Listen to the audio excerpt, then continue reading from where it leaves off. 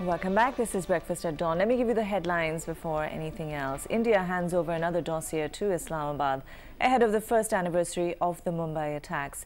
The NWFP government agrees to participate in the meeting of the National Finance Commission in Karachi today. Punjab is to demand its share of idle profits.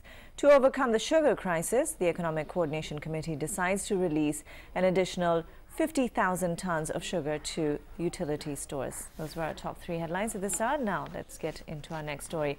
Prime Minister Gilani says that he enjoys all the powers of the chief executive. He claims that President Zardari has offered to surrender his powers under Article 58(2)(b), but the Prime Minister said that, well, he needed no powers to dissolve assemblies. Now, it's nice to know that these matters are resolved so casually by our head of state and government. Meanwhile, rumors of a power tussle between the military and the executive continue. To make some sense of it all, we have with us now live in our Karachi studio former Ambassador Zafar Hilaly. Good morning and welcome to Breakfast at Dawn.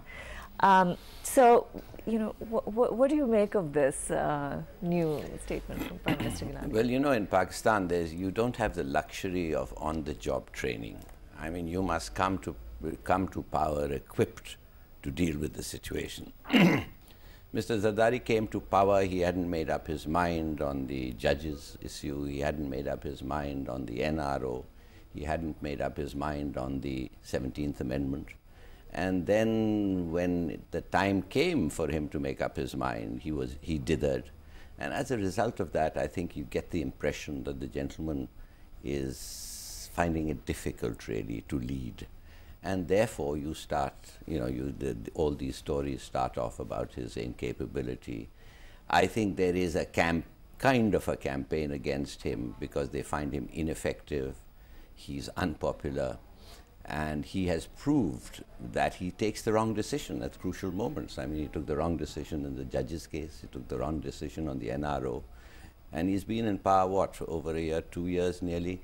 And there is nothing concrete which has emerged on the 20th Amendment. So I think he has himself to blame for a lot of the stuff that is being said about him. I think basically it stems from people's unhappiness at his indifferent performance. And as I said, there's no time for on-the-job training in Pakistan. You've got to hit the ground running. Right.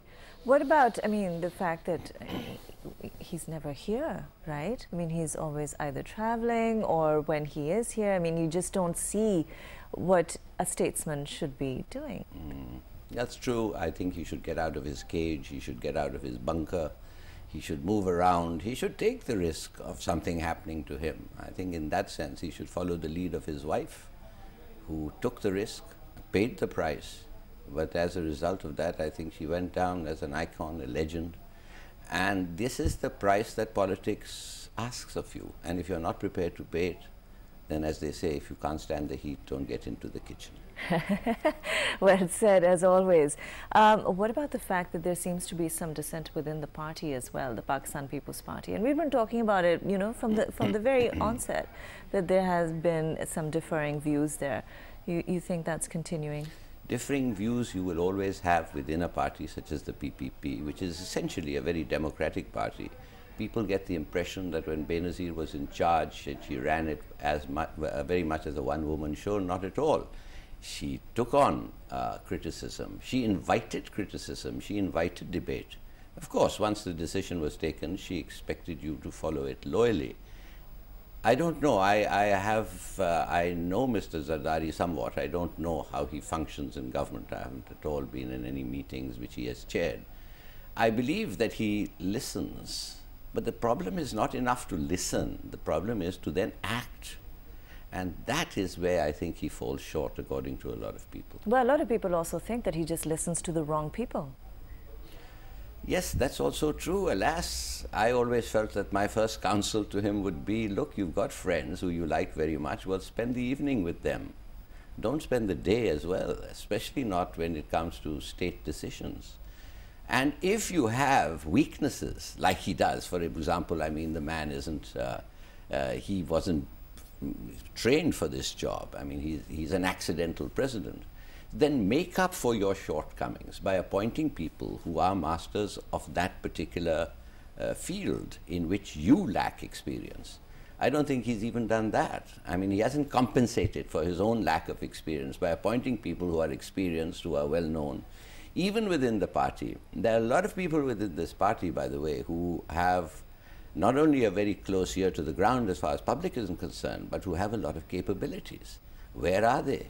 It's true. It's valid criticism.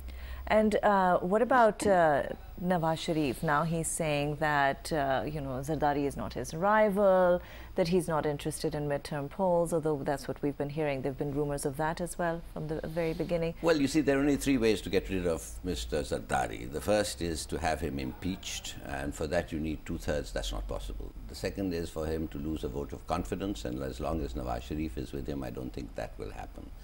The third is for the courts to find him guilty of some crime or the other, not while committed in office or even before office, as much as the fact that, let's say, he was ineligible to become president. And then the fourth way is the way that Pakistanis normally follow, and that's the coup. I don't think that this country is ready for a coup at all. On the other hand, the other things don't look practical. So I think rather than carping and cavilling at the fact that they've got Zardari to lead this government, I think it would be better if they gave him some time. I can tell you that you get awfully distracted, because I worked for a prime minister who was awfully distracted by the fact that there were intrigues going around all around her, and you keep having to look back, and you can't focus on government, you can't focus on policy. So if there are no other alternatives, you might as well lump it and get off his back, so that let's see what he can do. Hopefully he can do better. I think he can't do worse. All right. Okay, let's take a quick break right here. We'll be right back. This is Breakfast at Dawn.